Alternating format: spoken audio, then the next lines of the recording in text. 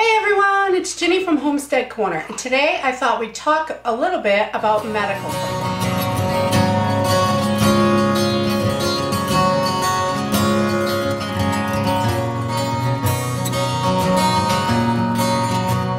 So first off, I think everybody should have a first aid kit, and we love this first aid kit, and I did a review on this so you can see all the stuff that comes in it, and I will put the link up there to our review on this kit, and there'll be a link in the description as well if you're interested in it. This is a super good buy, and it's a really great kit, and we really love it. It's soft-sided. You can add to it. You can whatever you want. I think this is great. But besides a first aid kit, I think you should have some other supplies, more in depth than just a little bit of first aid stuff.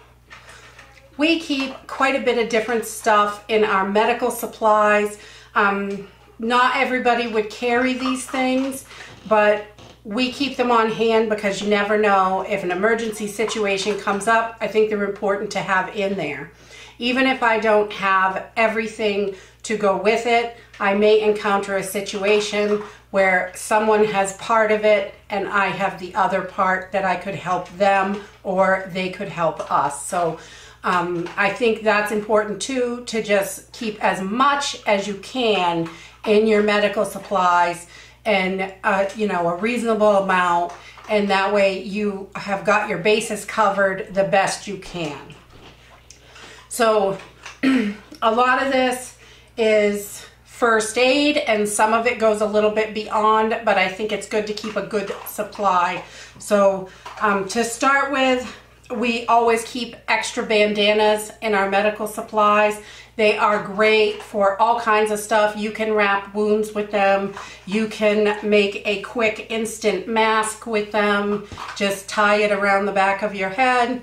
You've got a mask. Not great for all situations, but it'll get you in a pinch if you need it. They're really great if you have to tie up wounds or anything like that. Let's say you had gauze but you didn't have any tape. Tie this around it. That works. There's so many things you can do with these. I think handkerchiefs are a must-have in any of your supplies. The next thing we keep in here are knee braces, elbow braces, things like that. We have a few wrist braces. My husband had a knee injury. We didn't used to carry these, but my husband had a knee injury, and now we realize that it's really important to keep stuff like this in our medical supply. If that knee injury bothers him, because every now and then it kind of flares up and gives him trouble, we've got this stuff on hand. We don't have to worry about it. And this is just a stretch one. You can do tons of different kinds, Velcro ones. We have a whole bunch of different ones, but I just thought I would show you one to give you that idea. And some of these things that work for us are not going to work for you, and you might have other things that you want to put in there, but I think this is just a great reminder to help everybody on the type of things that they should keep in there. So another thing is a small flask of whiskey. Whiskey is great if you got hurt. Let's say you had to have some stitches or something. It can help numb the pain a little bit. It can also clean the wound. You know, a little bit of alcohol. It can go for a few different things. So I think that's good to have in there. Just a little bit, not tons of it. We're not big boozers, but you know, once in a while, a little cocktail's nice. And for medical purposes, if you don't have alcohol or something like that, you can use that to clean a wound with. The next thing, prescription medications. One of my kids and myself both have asthma. We keep extra inhalers in our medical supply kit. That's something that we keep. We try to rotate them out, but we try to keep an extra in there every couple months. I will pull that one out, put a new one in, just because if something, if the grid goes down or if we're unable to get medical supplies, if I can't get that medicine, I have got an extra or two just put away just in case to get us through until we can. There are other avenues that you can go with, and I think having some of those are important also. And because we have asthma, one of the things I like to keep on hand is this lung tonic. It's by Avena Botanicals. I really like this. It helps clear your lungs, especially if you start to get a cold or something like that. I think this is a priceless thing. These are around $12 for a 1 ounce bottle. It's a herbal supplement. They're tinctures. They're a great little company out of Rockland, Maine, and they make some really great stuff. I also keep a mullein tincture on hand.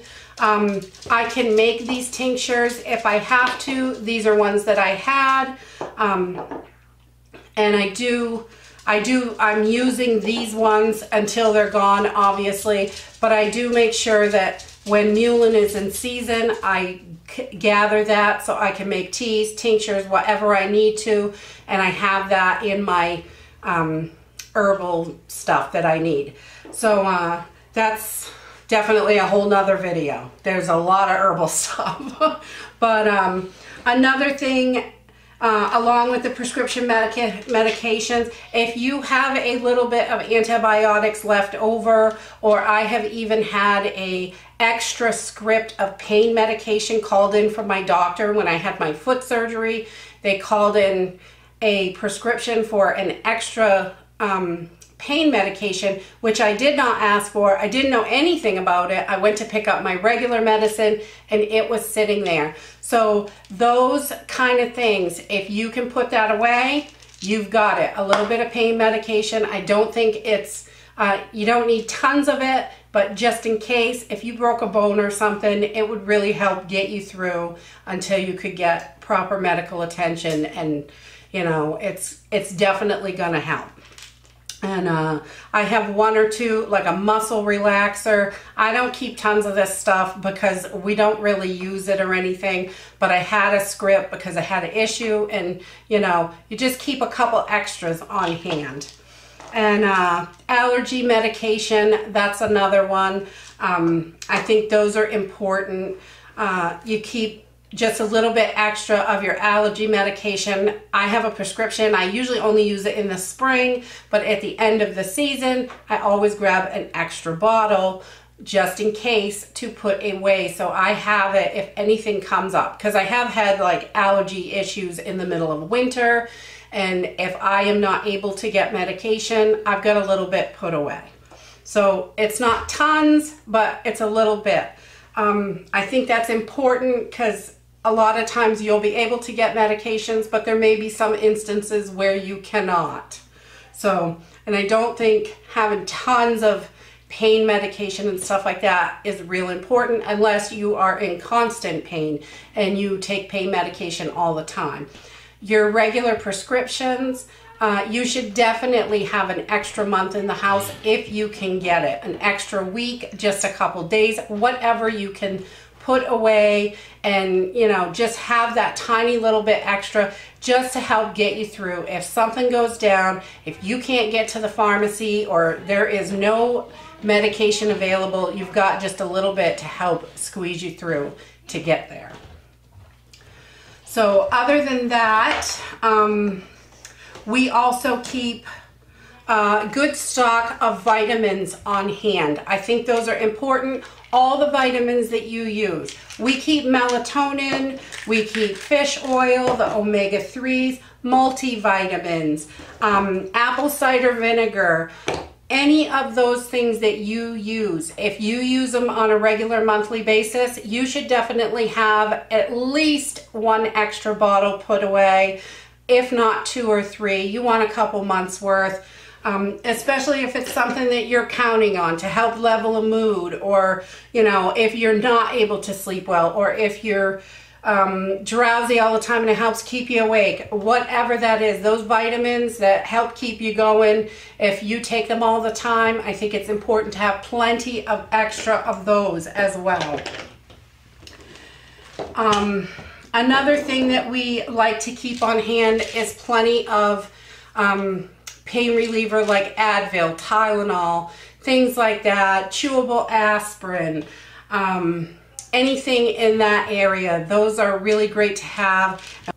We try to keep plenty of that on hand so we don't have to worry about it. If one bottle runs out, there are always more. The next thing that I like to keep on hand is laxative. If you get bound up and you gotta go, then, you know, at least you've got a little bit of laxative. And I also keep the anti-diarrhea medication as well, because either way, if you are having an issue, you don't want to have too much diarrhea. You can definitely get dehydrated really easily during that situation.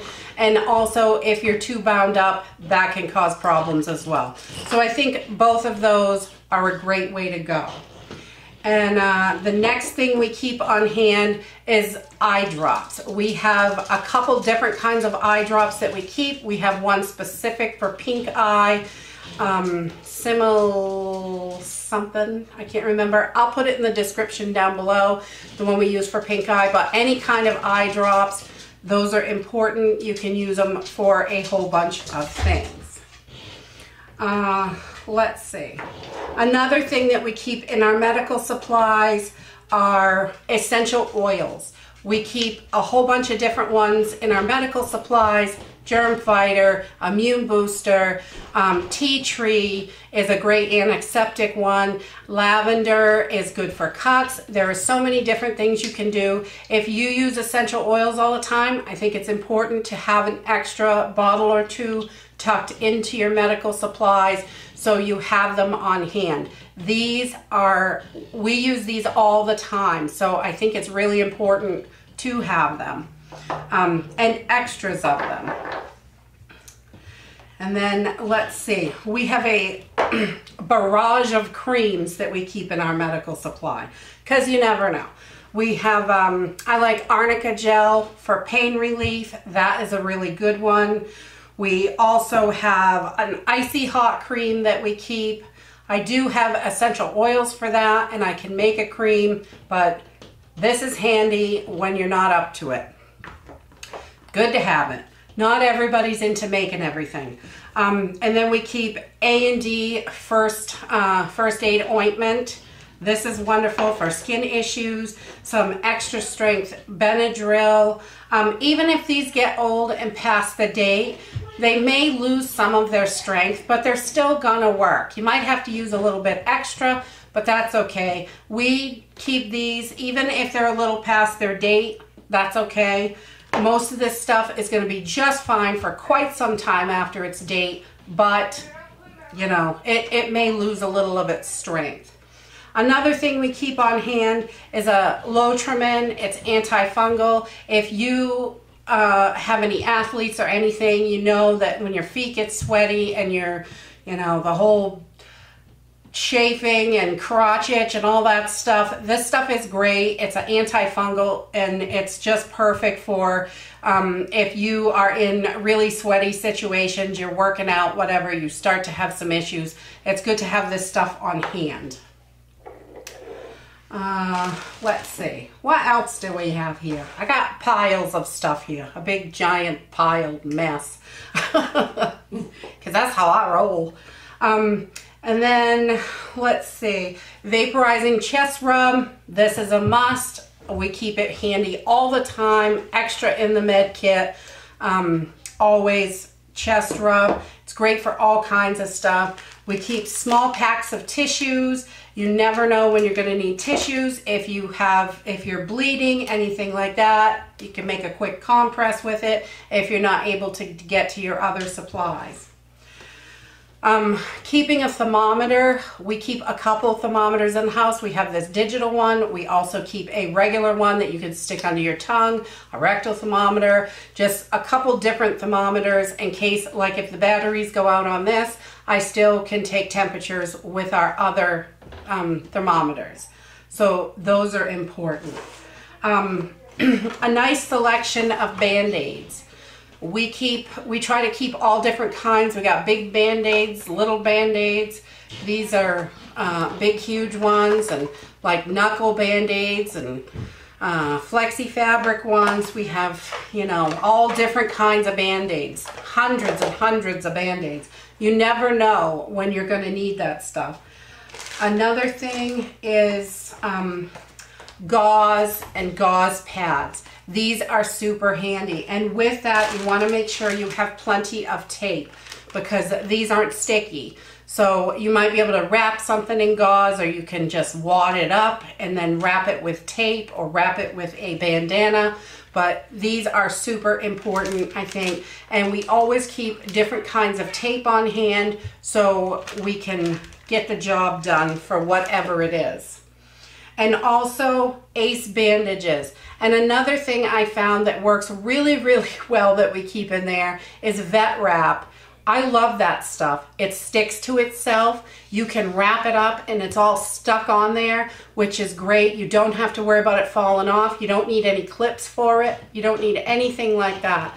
And it's gonna support it. When we used to raise sheep, I grabbed some vet wrap for an issue that we had one time, and sure enough, that stuff was awesome. So we actually keep it in our medical supplies now because it works really well. And it is a little bit more expensive, but it works really well. And these ace bandages are always good. Sprains, anything like that. Got to wrap something up. Let's see. I've got a few other things here. Along with our bandages and stuff, we also make sure we have plenty of triple antibiotic cream. Those are really important. We have a few different kinds of those. Peroxide, alcohol. You got to be able to clean wounds, clean things up. These are great. Peroxide has a bazillion uses. Good to have plenty of that in stock. You can clean with it. You can clean wounds. You can do millions of things. Peroxide's amazing. And then if you have bottles of alcohol, that's great, or a spray bottle of alcohol. I found these little alcohol swabs. These are handy. They do dry out if you have them in your storage too long, so I wouldn't overstock on these. But they do work really well. I just keep a few boxes of these and then bottles of alcohol as well. Also, we keep a bunch of different little tools in here. I've got a few different types of tweezers, some nail clippers, and let's see, a pair of scissors to cut bandages, or if you had to stitch someone, you could cut the stitches and get that out. You never know what is going to happen. So having tweezers, scissors, nail clippers are important. We also keep one of these little razor scraper things in there because you can flip this. This is turned around so I won't cut myself because I'm dangerous. But when you turn this around, you have got a razor blade in here, and we have had to use these to get splinters out before. Big giant splinter, just slice right next to it and you can get that out, especially if it's in really deep. I've had to do that before. I don't like going to the doctors if I don't have to, so we do try to take care of everything at home. And so, you know, we're good practice if anything happens. I haven't stitched myself up yet, so hopefully I don't have to. But if I have to, I do keep some waxed thread in here and a needle. So, and I got this is from the fly tie-in section of Cabela's. And that is just, it's not gonna dissolve in your skin or anything. You're gonna have to pull it out, but it will hold it together. And if you get it wet, it won't kill it. So, let's see. Also, we always keep an extra thing of floss in here. Some antacids. Heartburn can be a problem. Let's see. An extra set of the nebulizer hoses and things, the little mouthpiece for the nebulizer. We always keep an extra set of that in our medical supplies. We keep sterilized water, sterile water if you need it, cleaning wounds, stuff like that. You've got it. That's always important to have. If you can't find rubber gloves, I know our stores are still, we're having a really hard time finding like the medical grade gloves to protect your hands and stuff. These Good Cook gloves do the trick. They're the white plastic gloves.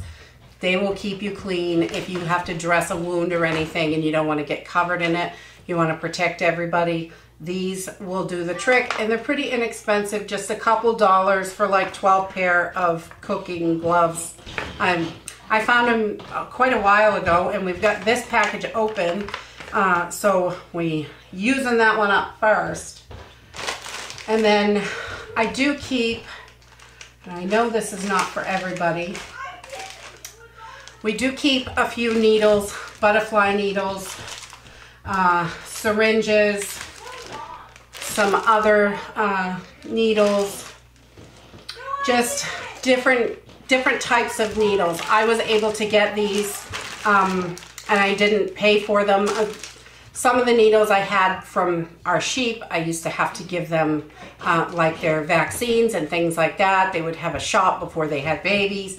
And we didn't have a vet locally enough to do that, so I had to learn how to do it, which is good practice to know how. But so we have always had syringes and needles and things like that in the house. We can put them together. The syringes are also wonderful if you got someone that's not able to take their medicine on a spoon or whatever. If you want to give them something, this is easy to shoot it into their throat with a syringe. That's handy. And we've got a whole bunch of different stuff like that that we keep. I actually have an IV starter kit here, and this has all kinds of stuff in it. A clear patch, some gauze, little needles, things like that, just if we ever need them. Now, I don't have any liquid antibiotics or anything like that. I don't have anything that I would give through a needle. But I've got this equipment. If someone else had the medicine and they needed this equipment, I could share, I could barter, or maybe they could share. I could give them some of this medical equipment so they have it to go with their medicine. So it's not always something that you have everything of, because I don't have any liquid medicines to inject in humans. I have some animal stuff, but you know, not that I'm not going to put that in me, because it's not the same as something that I've used. So, but there were a few different ways, you know, if you have this stuff, I think it's great to hang on to it, keep it in case of emergency. There may be someone out there that has antibiotics or some kind of medicine that you need, and they don't have any syringes. And if you do, you can cover each other that way. We also keep, let's see, cotton rounds. I always keep these. I like these better than cotton balls. I know a lot of people use cotton balls, and those are great. But if you have to clean a wound with them, the cotton balls, I think, leave too much fiber behind. And these are a little bit neater, the cotton rounds. So I like those.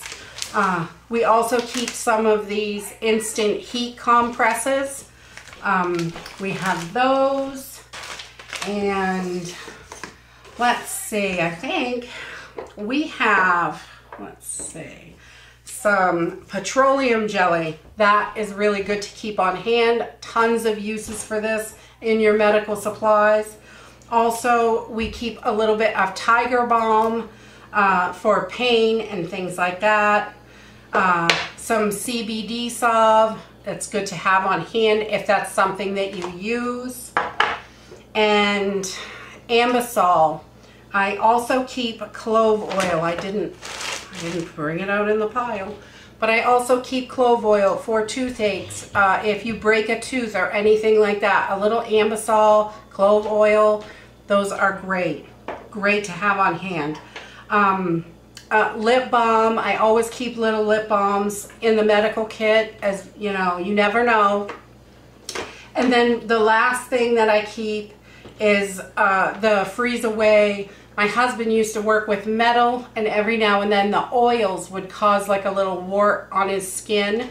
So we always keep this on hand just in case. It's a little freeze away kit. If you got a wart, you could take care of it. And these are good to have. They're not super expensive, I don't think, and it will take care of it quickly. This works really well.